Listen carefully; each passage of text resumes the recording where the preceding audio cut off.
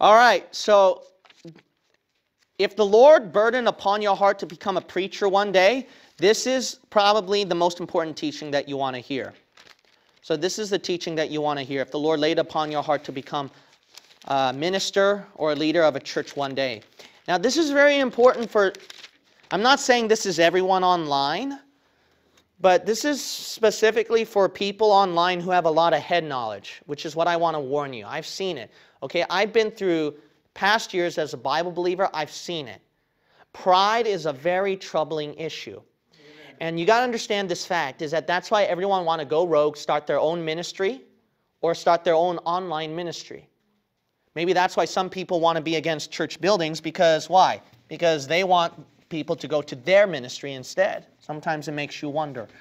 But you got to be very careful of the fact of, I want to be a minister for the Lord. It's not as easy as you think. And trust me, your pastor right here, he's learning and seeing even more and more as the years pass by. So it's a good thing that when I started the ministry, that I was very careful at the beginning. But here's something important. No matter how cautious you are at the beginning, when you grow more as a pastor, I promise you this. I promise you that you're going to learn even more things that you have to be cautious about. So that's why it's best to do it now.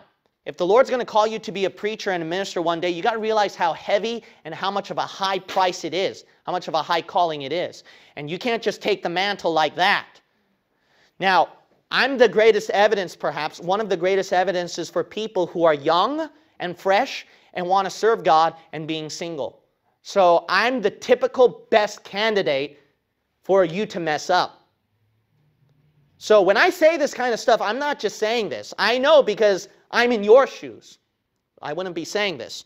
Okay, I trust that fact people understand, and I'm going to tell you about the high price of being a preacher. That's why I stress so much in going to a church right now, submitting under a pastor and working under him right now. Why is that? Because that is your chance to prepare for the ministry. And if you fail in being a disciple, you fail in being a preacher. Remember that. Okay, so let's talk about this fact. We're going to look at 2 Corinthians chapter 12, and then we'll look at verse 5. Of such an one will I glory, yet of myself I will not glory, but in mine infirmities. For though I would desire to glory, I shall not be a fool.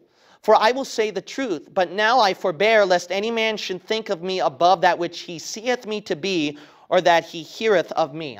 Okay, so what's important right here is that when you become a pastor, when you work in the ministry for the Lord Jesus Christ, a pastor, when he preaches for the Lord and preaches his book, you got to understand this fact is that it doesn't matter how high of a position you are. Now, Paul is the greatest pastor probably, right? But Paul mentioned it didn't matter how high he was. Look what God had to do with him. It doesn't matter how high your credentials are. See, I can get my doctorate. I can be in the ministry for years. I could have went through several other pastors. I went through training in Bible school, etc. Street preaching, visitation faithfully for years. You all know my reputation. I could do the same thing like Paul. But it doesn't matter. Look at verse 7. And lest I should be exalted above measure through the abundance of the revelations. See, I don't care how much revelation you know or you think you know.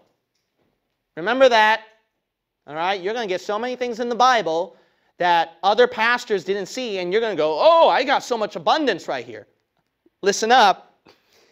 There was given to me a thorn in the flesh, the who? Messenger of Satan to buffet me, lest I should be exalted above measure. Now, remember this fact. When you are a pastor, do you know who Satan will attack? He's going to attack you. Amen. So he is going to attack you because you are the person that is the minister. So this creature right here, he is going to attack you. When he attacks you, you got to realize this. Any vulnerability, listen up now. Listen up. Any vulnerability, and I don't care if, well, it's not a big deal. No, any vulnerability, he's going to hit it on you than any other person. Amen.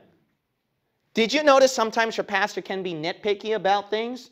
Sometimes I'm overtly about that, but the problem is this, is that because I've been like this all my life from satanic attacks. So because of satanic attacks, I had to go like this, nitpicky, that nitpicky, careful here, careful there. And then, do you know how many times it is easy? This is so important. Who's the person that goes by flesh out of great zeal and fervency for the Lord, but Satan possessed him? Go to Matthew 16. Matthew 16. Why do you think Jesus picked on Peter the most, more than any disciple? Do you know why? He's going to be the chief apostle. So because he's the chief apostle, this is very interesting. You're going to notice Jesus picked on Peter more than Judas Iscariot. How about that? Why is that? Because Satan doesn't need to target Judas. He possesses him. He got him. He's going to get on Peter. Look at Matthew chapter 16. Look at what Peter did at verse 16. Here's the exaltation above measure. God lifted him up.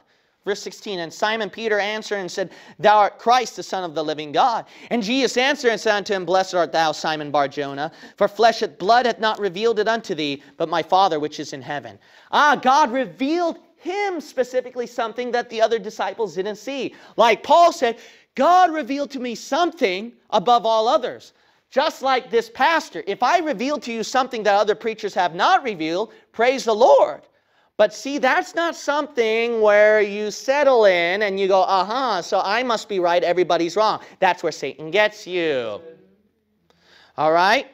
There's a thing that even liberals and skeptics talk about called confirmation bias.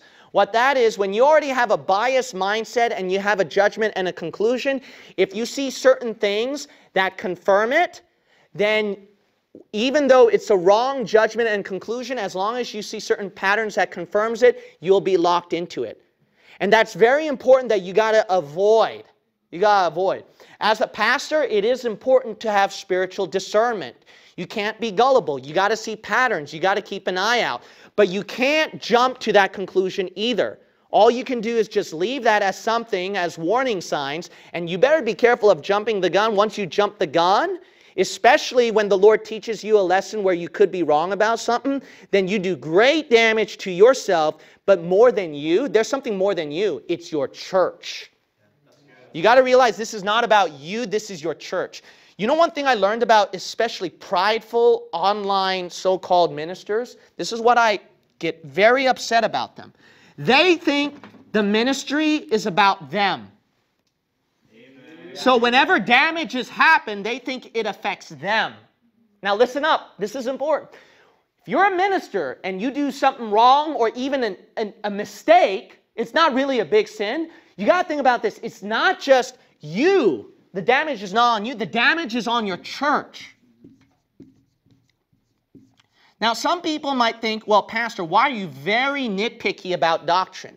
Why is it that you're very careful about certain people you recommend or who you fellowship with? Can I tell you something? This is very important. You know why? I'm not thinking about myself here. You know what I want? I want to fellowship with everybody. There are some people saying, why don't you fellowship with this person, that person? Trust me, I want to fellowship with those people more than you do. But the reason why I can't recommend them, I don't have them speak in the church and etc., is because it's not about me, it's who. This is important. Now, I have it's a small rebuke to some Bible-believing preachers. Now, I'm not saying that I'm the one that's right, everybody it's wrong, and I'm not saying it's the majority of Bible-believing preachers, okay? So I don't want people to think, oh, he's talking about me. No, not at all. I fellowship with independent fundamental Baptist pastors too. But I do it with in mind on if it doesn't affect my church, if it doesn't affect my church, if it doesn't affect my church. So I don't invite people easily to speak on my pulpit. You got to understand that fact. Why? Because I'm responsible for the church.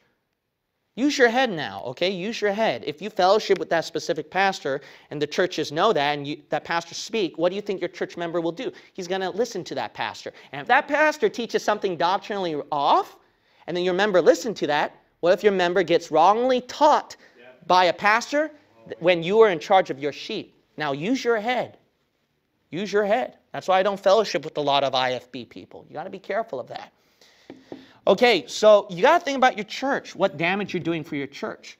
Oh, you got to think about yourself. You got to get a break too, Pastor. You got to get some rest. You're right. I got to think about my health. That way I can keep the church going.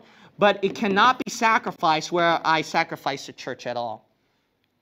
So because of that, you got to realize this. Whatever vulnerabilities you got, remember this, Satan will target that, and he's probably doing it right now, where he can get the flesh come out from Peter. And look what Peter did.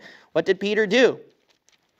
Peter, at verse 22, then Peter took him and began to rebuke him, saying, be it far from thee, Lord, this shall not be unto thee.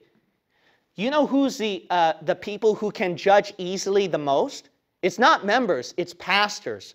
Pastors, because at that position, you are forced to see a pattern.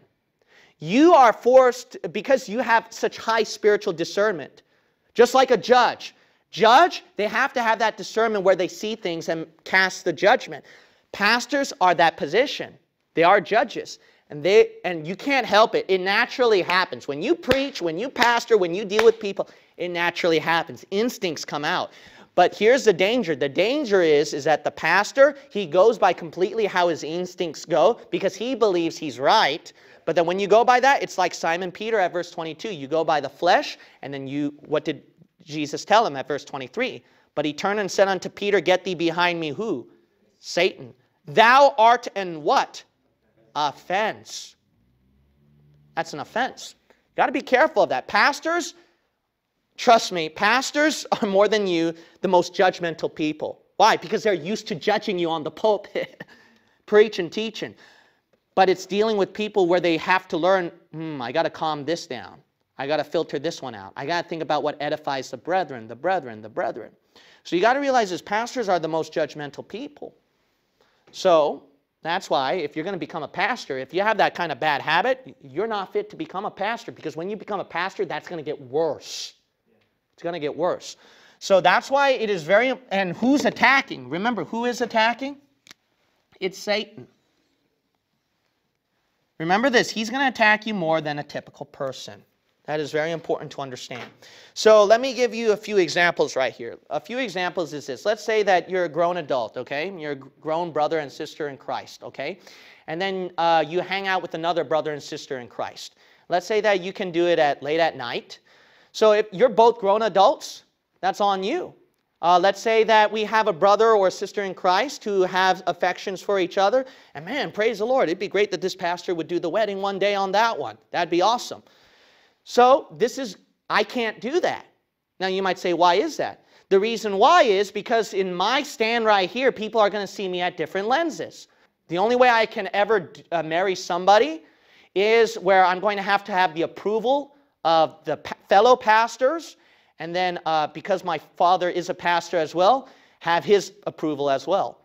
Why is that, Pastor? Why? Man, that's so hard for you to get married. That's right. Welcome to the ministry. You want to enter the ministry now?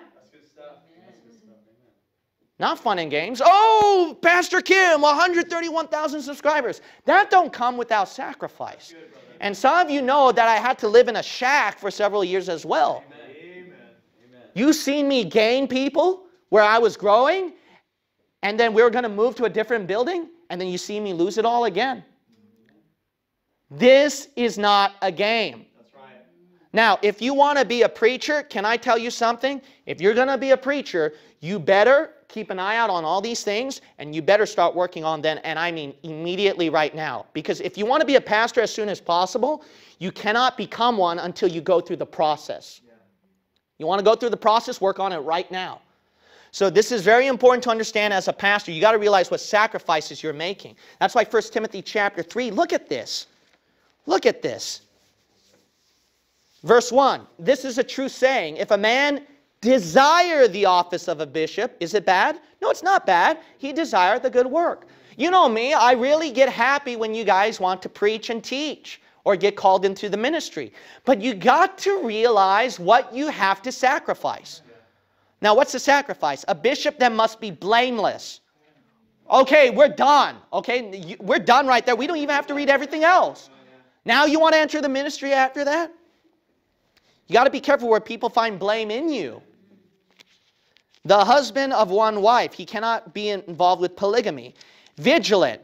Vigilant, right? Keeping an eye out. Sober, he's serious, of good behavior. That's why this pastor here, yeah, he can joke and laugh, but he's got to be serious-minded too. I know that I can be sometimes a little annoying, like, do this, are you doing this, are you doing that? You know why? You have to be sober-minded at the moment, not preoccupied with the fellowship or anything else.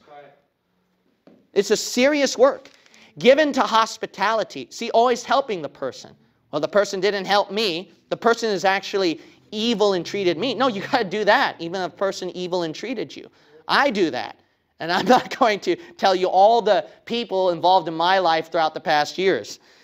Apt to teach. Well, no kidding. You know what people look at? Apt to teach. Oh, I'm called to preach. Boo-hoo-hoo. Remember, abundance of revelations, Satan gets you. Not given to wine, no striker, not greedy of filthy lucre, but patient. See, you can't take action immediately. You got to go blah, blah, blah, blah, blah, blah, blah. Oh, no.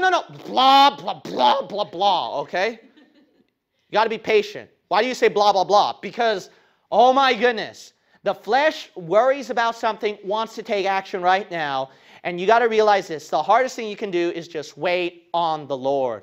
And you got to do that because you don't know if God has a better plan than you. You don't know if God is going to change the situation or change the person, or even you'd be surprised he changed you. So you got to realize this fact. Okay, you got to be patient. Not a brawler. Not a brawler. Okay, so if you have people in the church who you see are used to fighting or brawling, then that's not called to the ministry.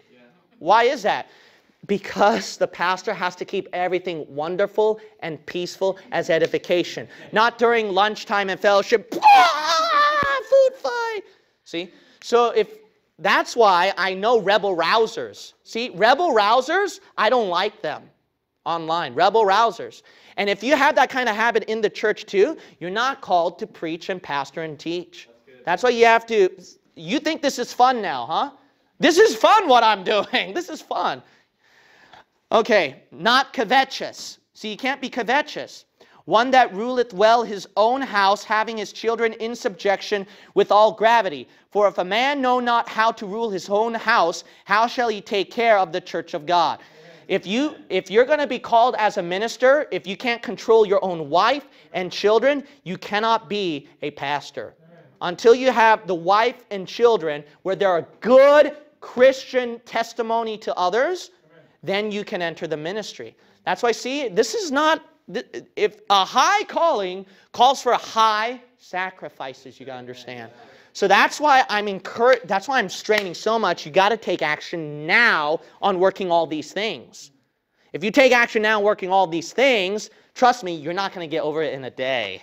It takes years. That's why I'm encouraging you to do it now. Why do you think I keep telling you to go to church now, supporting your pastor right now? Because if you want to get the higher position God wants you sooner, you got to do it now because this takes time. And God don't rush things like that. All right, so I hope that, look at verse 6, not a novice, lest being lifted up with pride, he fall into the condemnation of the who? Devil. See, you know when people say, can you ordain me, pastor? I go, well, how much do you know about the right doctrines? Have you read a lot of these other Bible-believing preachers' stuff? Did you know about dispensationalism, King James Bible issue? And I had some people who want to take charge of a ministry, and I'm like, well, I first got to make sure with you on these doctrines. And you're like, no, I want to do this. I mean, it's not about doctrine, it's about relationship with Jesus. You know what they turn out to be? Prideful people, because they want to take control of things. So then the devil uses them, and they don't come back to church anymore. I've seen that. Verse 7, moreover, he must have a good, what? Report of them which are without, lest he fall into reproach and the snare of the devil. See, your attitude should be in a way where people, even if people don't like you, they can't find evil against you. And they can give you a good report. If you have that, then you can become a minister. All right, I hope that you understood the gravity of the ministry. Okay, if you want to be a ministry leader, remember this. It's not by starting a channel and then running your own ministry and condemning all other pastors and churches out there. That is not how you start. That's why you see all these warnings that I've given to you matched with the pitfalls of those prideful preachers. Amen. Learn a lesson from them.